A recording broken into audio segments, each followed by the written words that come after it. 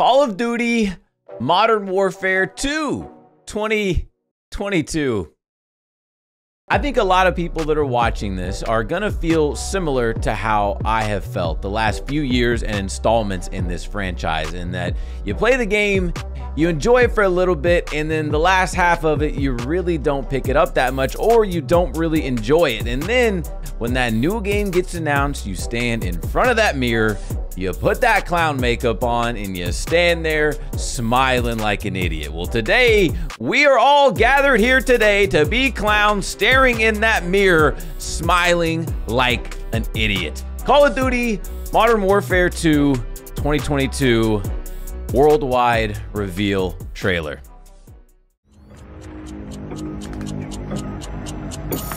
Five, four, three, two, one. Going dark. Oh, that was cool.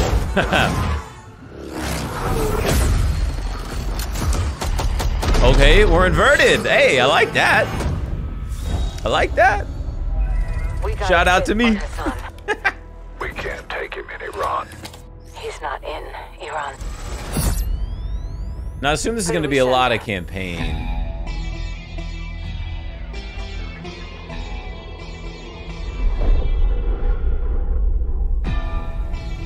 Looks good, as you would expect. And I believe this is supposed to be on a new engine, if I'm not mistaken. Which is surprising, because I thought the Modern Warfare 2019 engine was great.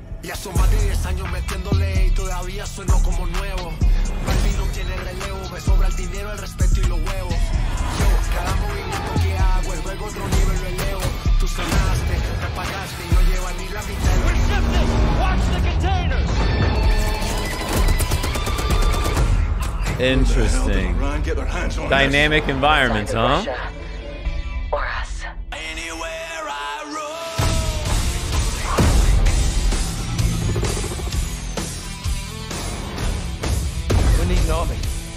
They do such a good job of getting you hyped, though, man. They do so good. Mexican Special Forces, 141, they are your brothers now.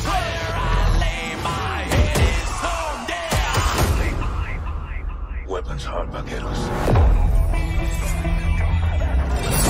And they really are pushing the team aspect in this game, which makes me wonder how they're gonna do access to the open beta. How they're gonna do the campaign. Okay, well, we really didn't see anything, truthfully. It just kind of made me hype because of the way they did the cinematics of it all. I guess that's it. Now, granted, this is just a worldwide reveal trailer, and we're not going to see much. I'm sure we'll get a gameplay trailer and all that here very, very soon. You know, for me, I'm just waiting. I got the clown makeup on. I'll admit it. But for me, Modern Warfare 2019 was one of my least favorite games in the franchise, and I thought the potential for the game was the best out of any game in the franchise, but it missed fundamentally with spawns, maps, skill base, and just the way that it allowed a certain playstyle to really just have no counter and just run rampant. It was not for me. But if they can fix some of those things, it could be really, really good, because that, I will admit, Modern Warfare 2019 did a lot of the little things right. It just felt like they missed on a lot of the big fundamentals for me. So yeah, there you go. Not really much. There's not really anything else to talk about, but best believe if there's more info and more things for us to react to, we'll definitely be reacting to it. Okay, leave a like. Bye.